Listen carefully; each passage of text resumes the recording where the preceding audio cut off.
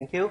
And here I will report some of our research on the ultrasonic NDT and its application on the petroleum engineering. The topic is the ultrasonic flexural wave in the case borehole and the evaluation of the cement bond quality. And I will show some numerical simulations in this presentation. I'm Xiao He from Institute of Acoustics, China. And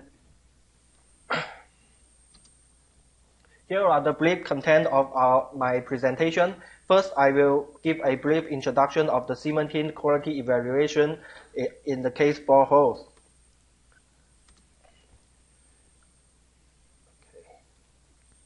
Now, here is a borehole in the oil field, and the petroleum oil can be extracted from this pipe and sent to the ground. And the workers need to pump the cement into the area between the casing and the formation. Here, the cement is used as a supporter for the casing, and more important is that the cement is used to isolate the fluid interchange between the layers in the formation. And for example, we need to prevent the oil flowing into the other layers of the formation through the channels of the cement. So the cement bond quality is very significant for the productivity and significant for the oil field. And usually the defect of the cement annulus will appear at two places. The first one is located at the interface between the casing and the cement, and another place is located at the interface between the cement and the formation. So usually people would like to use the acoustic logging method to evaluate the cement bond quality and find the defect of the cement annulus. This is a sketch of the conventional logging tool for the evaluation of the cementing qualities.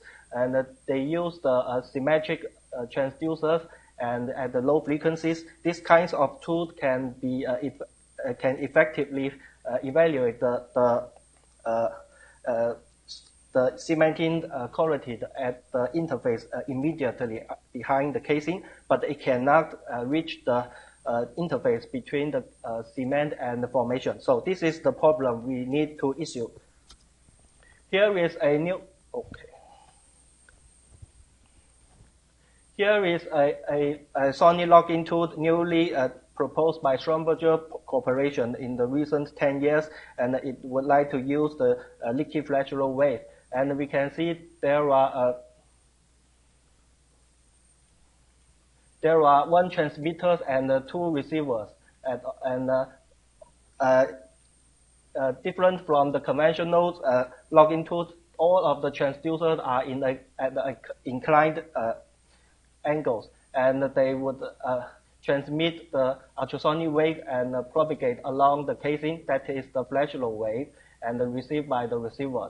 And this logging tool was designed for the imaging of the cement annulus. And in this work, we would like to investigate whether this kind of technique can evaluate the cement bond quality of the annulus. And here is the dispersion curve for the lamp wave in the casing. And if we set the transducers angled at a certain point, for example, larger than the shear critical angle, only the annulus mode can be excited. That is the leaky flexural mode we want. And other modes cannot be excited at all. And these are the wave propagation paths, and some of the energy will propagate along the casing, and some will leak out and generate some reflection at the interface between the formation and the annulus, and take back to the receiver. And to show the wave propagation properties, I would like to use the finite difference simulations to review the wave propagation. And here are the multi-layer models we would like to use. There are four media. They are the layer, and then the casing and the cement and the rock formations respectively. So there are three interfaces, and we define them as the first, the second, and the third interface respectively. And notice that the third interface between the casing and the cement, and the third interface between the rock and the cement are the interface we want to evaluate. And these are the computational region of the finite difference. Here are the numerical simulations we obtained. And first, we investigate the snapshot of the wave propagation in the case that both the second and the third interface are well bounded. Here are several wave components in the snapshot, and we notice that wavefront C propagating along the casing are the flexural wave. Notice that this kind of guided waves are the leaky ones. That means it's leaky, it radiates the energy inside and outside the casing during the propagation, and the wave energy radiate outside the casing will make some reflection at the interface between the cement and the formation, and then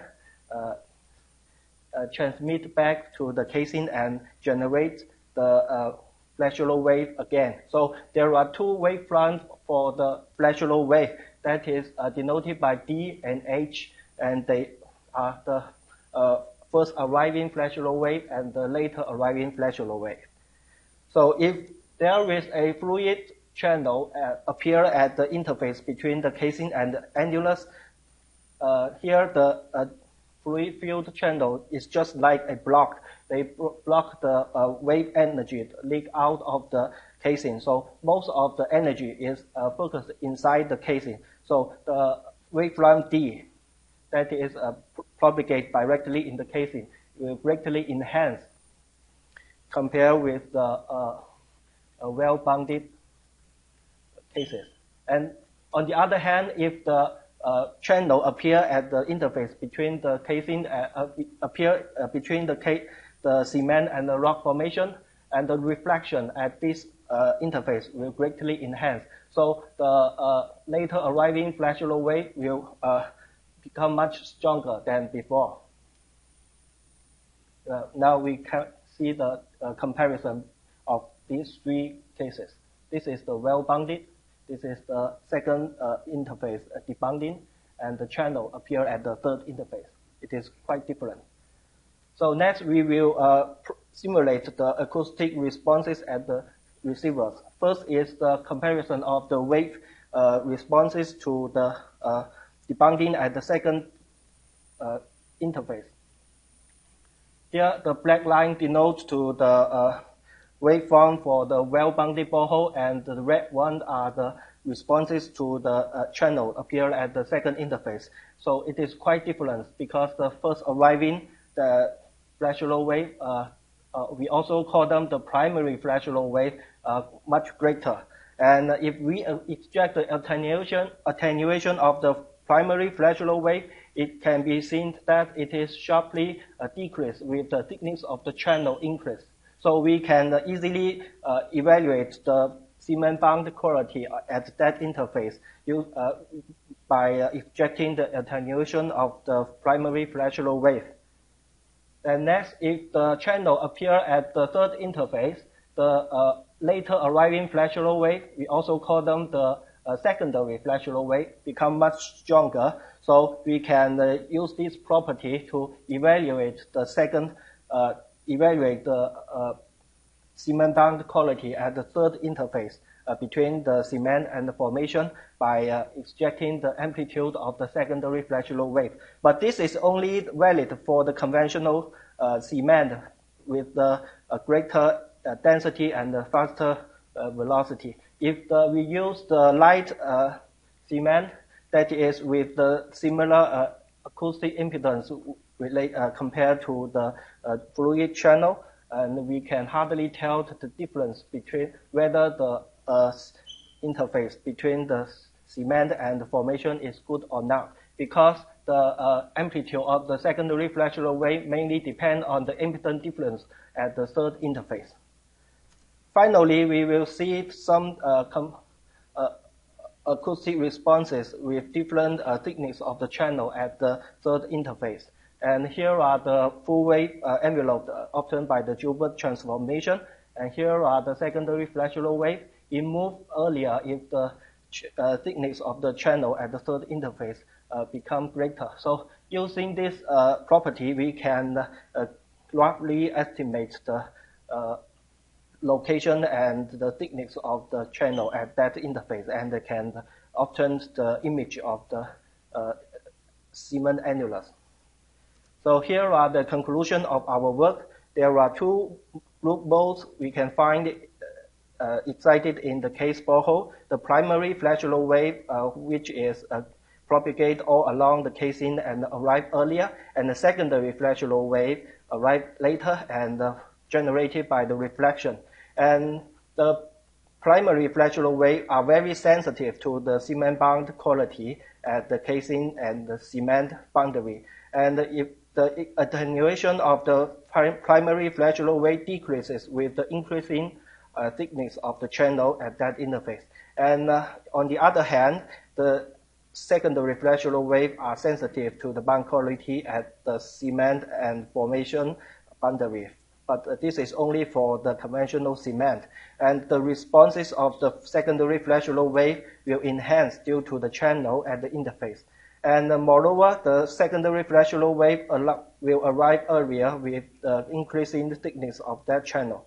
So according to our research, we can evaluate the cement bond quality of the interface between the casing and cement using the attenuation of the primary flexural wave.